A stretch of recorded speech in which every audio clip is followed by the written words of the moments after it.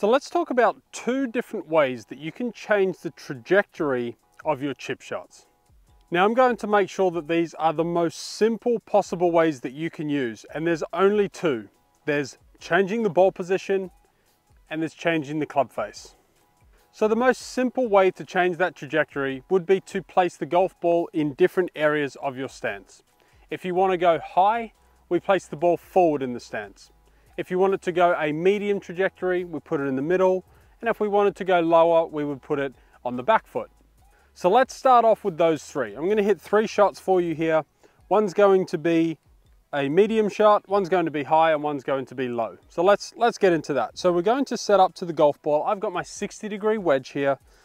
I'm going to place my feet just in between this stick, or the stick's going to be in between my feet.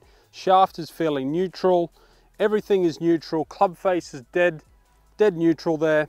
And I'm just going to attempt to hit a medium trajectory shot.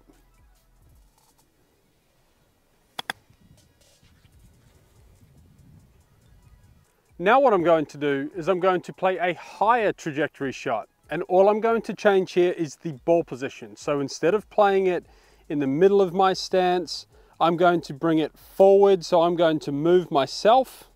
And now you can see that my ball position is forward in my stance, and my shaft might even be leaning back ever so slightly, and that's going to give me just a little bit more loft to the golf club. So here we go, we're going to hit that shot. We're going to see how high it comes out compared to the medium trajectory shot.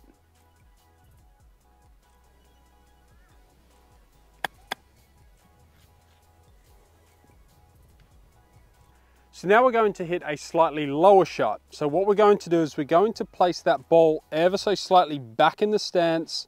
We leave our hands where they typically would be, which would lean that golf shaft ever so slightly and would actually de-loft the golf club a little bit. So now my 60 degree, when I'm setting up to the ball, maybe it's 55 degrees, something like that.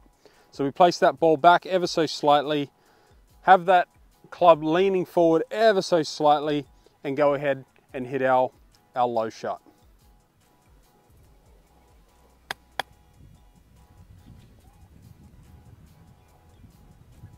So once we've learned how to play those 3 different shots with 3 different ball positions, what we're going to do is to just increase that height or to lower that ball even further, is we're going to manipulate the club face. So now what we want to do is, in order to play a medium shot that goes just a fraction higher than normal, is we're going to play that ball in the middle of our stance, but we're going to open that club face ever so slightly. Okay, so we're going to set up to the golf ball, ball in the middle, and you can see here that I'm just going to open my club face ever so slightly, and that's just going to add 3 or 4 degrees of loft. That will help me get it up in the air just a little bit more. Or it could even be a shot where you're just trying to get a little bit more softness when the ball hits the green. So let's give this shot a go. Ball position in the middle, face ever so slightly open. Go ahead and hit the shot.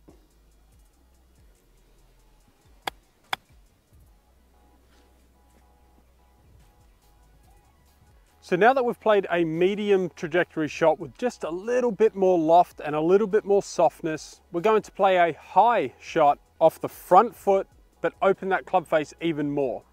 So we're going to take our setup as we were with our stock shots, place that ball forward in our stance, and I want you to open that club up. Now, depending on how high you want to hit this shot, you can open that club up a lot, you can open it up just a little bit. It all depends on how far that pin is on the front of the green, or it could just be that you want to land a nice soft high shot to a back flag. So let's go ahead and hit that golf shot. Ball position forward, club face open. I'm just going to kind of half open mine. If this was square and that was laying straight open, I'm going to be about halfway between. I'm going to take my normal grip, hit my normal golf shot. I'm not trying to do anything special with my hands, not trying to release the golf club. I'm literally just changing ball position and club face position.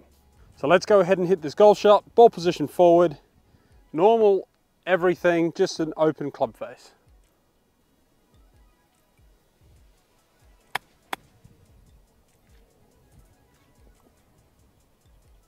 And finally, we're going to have a low shot, and that's even lower than when we put that ball back. And here's what I want you to do.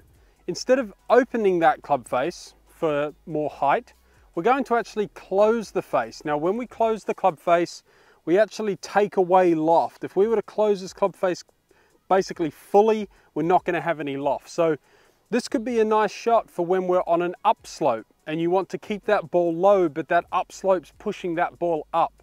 So what we're going to do, we're going to set up to this golf ball with our stance, with that ball position back in the stance, but we're also going to just close that face. Now you may have to aim ever so slightly right, so that's what I might do here. I'm just going to move this stick as it will be in my way, and we're going to do the same thing. So we're going to go ball back, face closed, a little bit more of a draw feel with our path.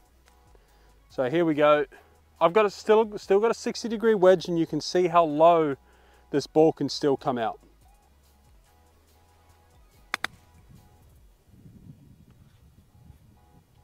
So there you have it. There's two simple ways that we can change that trajectory when we are around the greens. We've got a ball position change with a normal or square club face, and then we also have a ball position change plus either opening or closing that club face. That's a sure way to have a lot more tools in that toolbox around the greens.